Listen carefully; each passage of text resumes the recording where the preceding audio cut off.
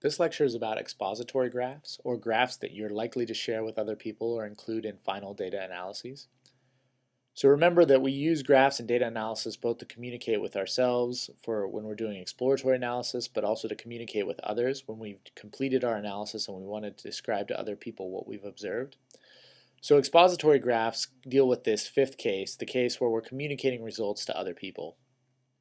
So the expository graphs have a few characteristics. So again, the goal here is to communicate information. And just like we saw in the exploratory graphs lectures, that information should be communicated as often as possible with position and on common scales and using the principles of graphical data analysis. Another thing to keep in mind is that information density is generally good. So you don't want to make plots that show just one point because otherwise it's not necessary to make a graph. You could just report the data value itself. So the goal is to report graphs that explain information that's too hard to explain in words or in text. Here, color and size may both be used for communication, but also be used for aesthetics to make the graphs visually pleasing and arresting, or for people to want to be able to look at them. And a key point here is that these figures should have understandable and large axes, titles, and legends, so that it's easy to communicate the information without people having to sort of look very closely at your plots and try to understand what the variables mean and so forth. So again, we're going to go back to this housing data for this plotting example. And so I've read in the housing data here with this command below. You may need to change the path. And so the first thing that I'm going to talk about is how to change the axes and the axes labels. So if I've made this plot, here again I've made a plot of commuting time versus wage, and I've set some of the graphical parameters. If you recall what this plot looked like in the previous lecture, there was actually an R expression that appeared here on the axis labels for both X and Y. When you're creating an expository plot, you should never have an R output as the labels of the axes. You should label them with the actual words, in this case travel time and last 12-month wages. And it's also very important to include the units of measurement. One of the most common sources of difficulty in data analyses or problems with data analyses is when people forget to put the units, and there's some kind of plot that makes it very clear that the units are not being considered correctly. Another thing that you can do is you can actually change the size of both the axes and the labels. So here I've again made that exact same plot, but I've set the label CEX of the labels to be 2. And so you can see there's very large labels of the axes. And then I've set the CEX of the axis to be equal to 1.5, so you see that these values are also larger.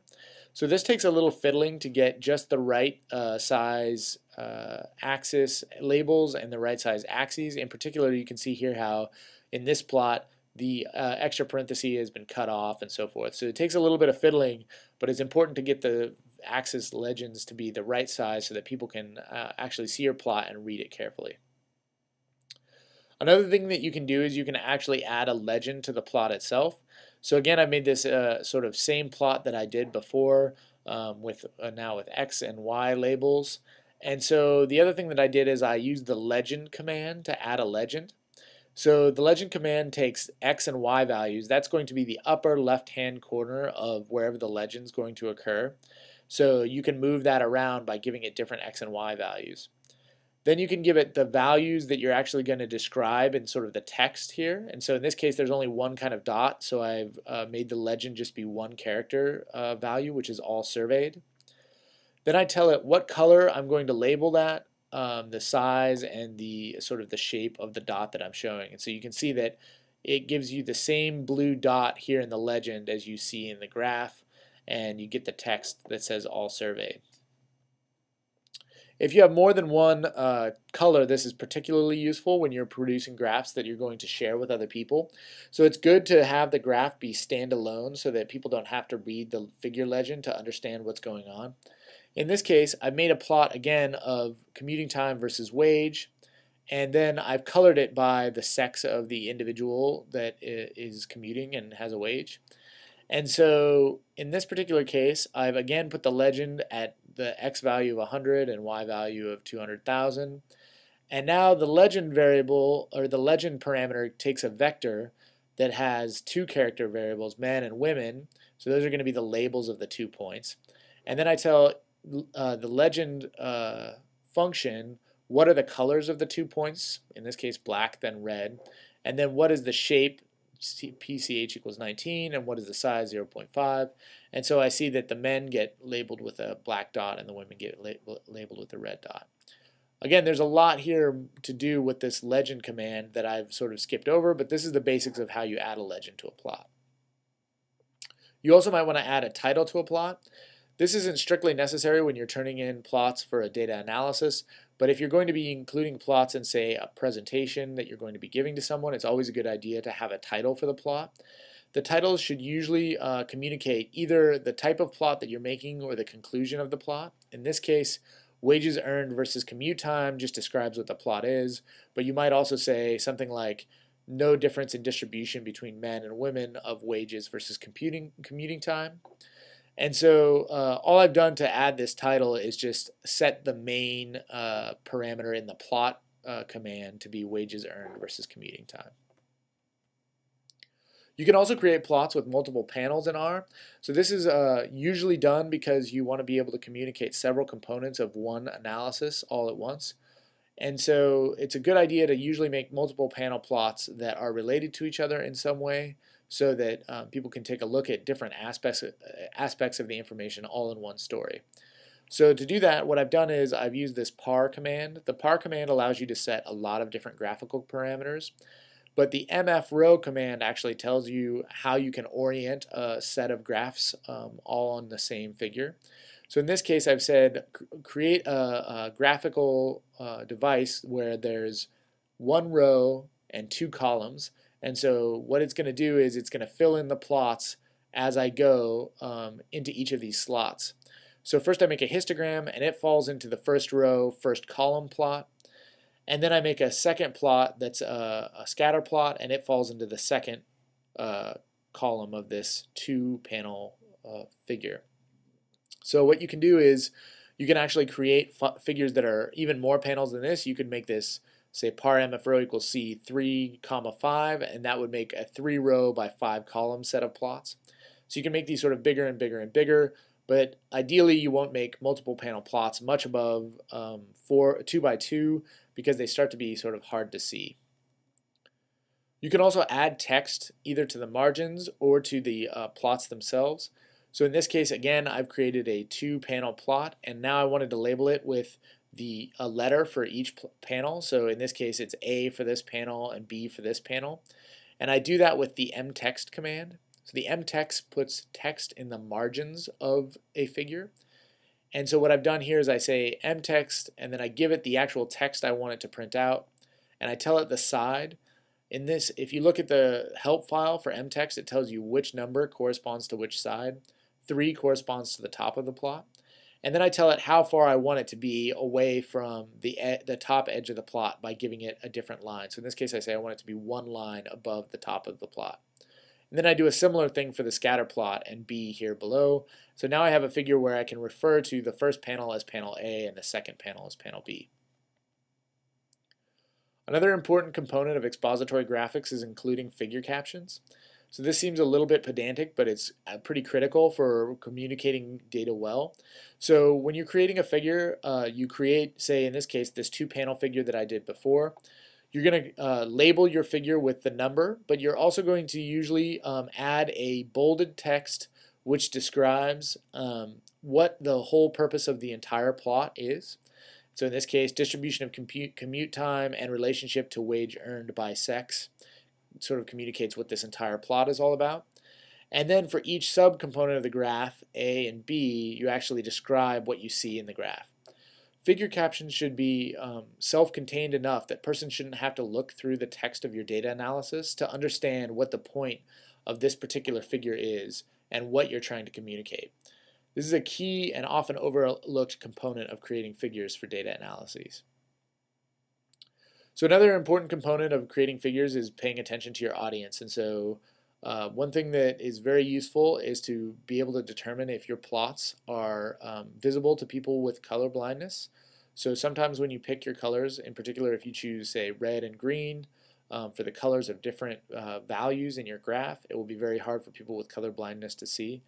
I've linked here to a website, VizCheck, that allows you to upload your graphs, and it will kind of show you what it would look like to somebody with color blindness, so you can evaluate whether your graphs will be hard to see by people with color blindness. So the graphical workflow starts with a rough plot. We saw that in exploratory graphics, and then we tweak it to make it expository, that we've sort of talked about tweaking figure legends and axes and so forth. Then the next step is to save the file so you can include it in presentations or in data analyses. So saving files in R is done with graphics devices. To see all of the devices that you have access to, you can type capital device D devices. And so we're going to cover a few of the most popular ones here. So the first is how to create a PDF. So if I want to save that 2-panel plot I've been making in previous slides as a PDF file, I use the PDF device. So what I do is I type the command PDF, and then I tell it which file, what's the PDF file I want the graph to be saved to. Then I tell it the height and width of the PDF. So in the case of a 2-panel plot, I need the height to be half the size of the width. So in this case, I make the height to be 4 and the width to be 8. These numbers are given in inches. So if you want to make the figure bigger or smaller, when you change the numbers, you're changing them in inches. Then I just run all the commands that I would have run anyway to create the plot. And then I tell R that I'm done using that device and it should close it off and save the file. And I do that by typing dev.off, open parentheses, close parentheses, and I'll get something like this where it tells me that it's closed a PDF device and it was the second device I had open. So you can look and see that what you've done then, if you've run these commands, is created a PDF called 2panel.pdf, and if all these commands were run correctly, it will have created a figure that looks like that 2-panel plot we showed a minute ago. You can also do the same thing and create a PNG file instead of a PDF file.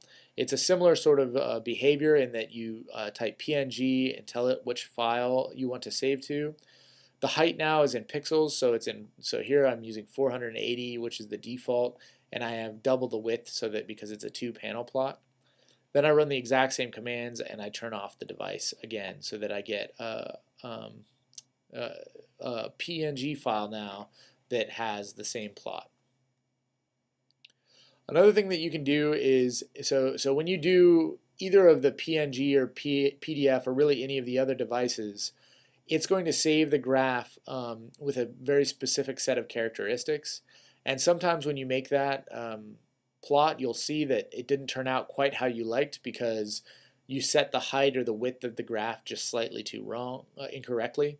So one thing that you can do is you can actually tweak the graph interactively. So you can sort of just use the commands that you would normally use to make any kind of graphic that you would want to be able to make.